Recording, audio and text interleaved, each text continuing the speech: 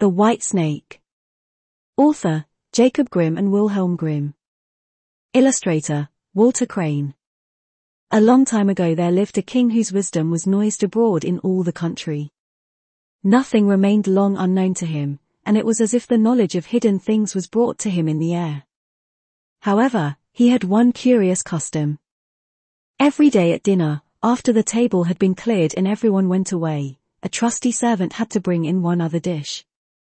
But it was covered up, and the servant himself did not know what was in it, and no one else knew, for the king waited until he was quite alone before he uncovered it. This had gone on a long time, but at last, there came a day when the servant could restrain his curiosity no longer, but as he was carrying the dish away he took it into his own room. As soon as he had fastened the door securely, he lifted the cover, and there he saw a white snake lying on the dish. After seeing it he could not resist the desire to taste it, so he cut off a small piece and put it in his mouth. As soon as it touched his tongue he heard outside his window a strange chorus of delicate voices. He went and listened, and found that it was the sparrows talking together, and telling each other all they had seen in the fields and woods. The virtue of the snake had given him the power to understand the speech of animals. Now it happened one day that the queen lost her most splendid ring, and suspicion fell upon the trusty servant, who had the general superintendence, and he was accused of stealing it. The king summoned him to his presence, and after many reproaches told him that if by the next day he was not able to name the thief he should be considered guilty, and punished. It was in vain that he protested his innocence, he could get no better sentence. In his uneasiness and anxiety, he went out into the courtyard and began to consider what he could do in so great a necessity. There sat the ducks by the running water and rested themselves, plumed themselves with their flat bills, and held a comfortable chat. The servant stayed where he was and listened to them. They told how they had waddled about all yesterday morning and found good food, and then one of them said pitifully, "Something lies very heavy in my craw, it is the ring that was lying under the queen's window, I swallowed it down in too great a hurry." Then the servant seized her by the neck, took her into the kitchen, and said to the cook, "Kill this one, she is quite ready for cooking." "Yes," said the cook, weighing it in her hand, "there will be no trouble of fattening this one, it has been ready ever so long." She then slit up its neck, and when it was opened the queen's ring was found in its craw. The servant could now clearly prove his innocence, and in order to make up for the injustice he had suffered the king permitted him to ask some favor for himself, and also promised him the place of greatest honor in the royal household. But the servant refused it, and only asked for a horse and money for traveling, for he had a fancy to see the world, and look about him a little. So his request was granted, and he set out on his way, and one day he came to a pool of water, by which he saw 3 fishes who had got entangled in the rushes, and were panting for water. Although fishes are usually considered dumb creatures, he understood very well their lament that they were to perish so miserably, and as he had a compassionate heart he dismounted from his horse, and put the 3 fishes back again into the water. They quivered all over with joy, stretched out their heads, and called out to him, "We will remember and reward thee because thou hast delivered us." He rode on, and after a while, he heard a small voice come up from the sand underneath his horse's feet. He listened, and understood how an ant-king was complaining. "If only these men would keep off, with their great awkward beasts.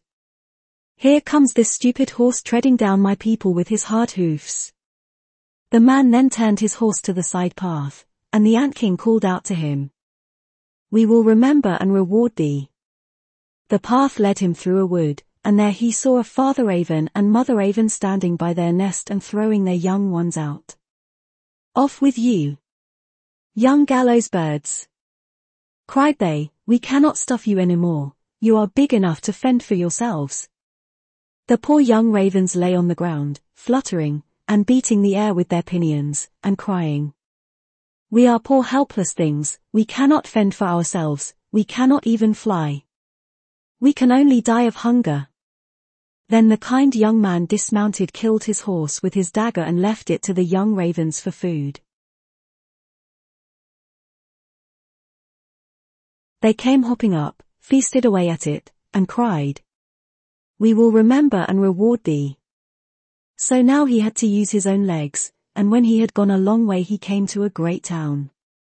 There was much noise and thronging in the streets, and there came a man on a horse, who proclaimed that the king's daughter seeks a husband, but he who wishes to marry her must perform a difficult task, and if he cannot carry it through successfully, he must lose his life. Many had already tried but had lost their lives in vain. The young man, when he saw the king's daughter, was so dazzled by her great beauty, that he forgot all danger, went to the king and offered himself as a war. Then he was led to the seaside, and a gold ring was thrown into the water before his eyes. Then the king told him that he must fetch the ring up again from the bottom of the sea, saying, "If you come back without it, you shall be put under the waves again and again until you are drowned." Everyone pitied the handsome young man, but they went and left him alone by the sea. As he was standing on the shore and thinking of what he should do, there came 3 fishes swimming by, none other than those he had set free. The middle one had a mussel in his mouth, and he laid it on the strand at the young man's feet, and when he took it up and opened it there was the gold ring inside. Full of joy he carried it to the king, and expected the promised reward, but the king's daughter, proud of her high birth, despised him, and set him another task to perform. She went out into the garden and strewed about over the grass 10 sacks full of millet seed. "By the time the sun rises in the morning you must have picked up all these," she said, "and not a grain must be wanting." The young man sat down in the garden and considered how it was possible to do this task, but he could contrive nothing, and stayed there, feeling very sorrowful, and expecting to be led to death at the break of day. But when the first beams of the sun fell on the garden he saw that the 10 sacks were all filled, standing one by the other, and not even a grain was missing. The ant king had arrived in the night with his thousands of ants, and the grateful creatures had picked up all the millet seed and filled the sacks with great industry.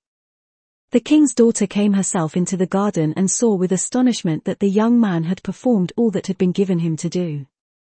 But she could not let her proud heart melt, but said, "Although he has completed the 2 tasks, he shall not be my bridegroom unless he brings me an apple from the tree of life."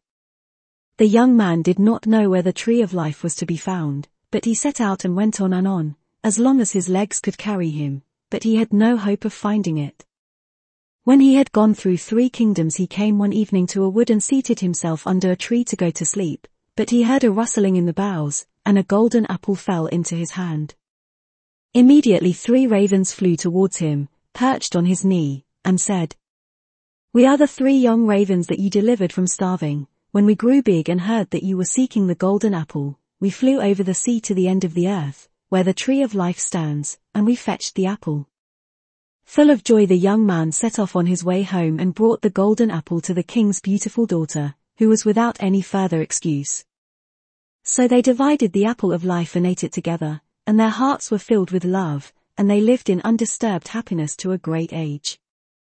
The end. Goodbye.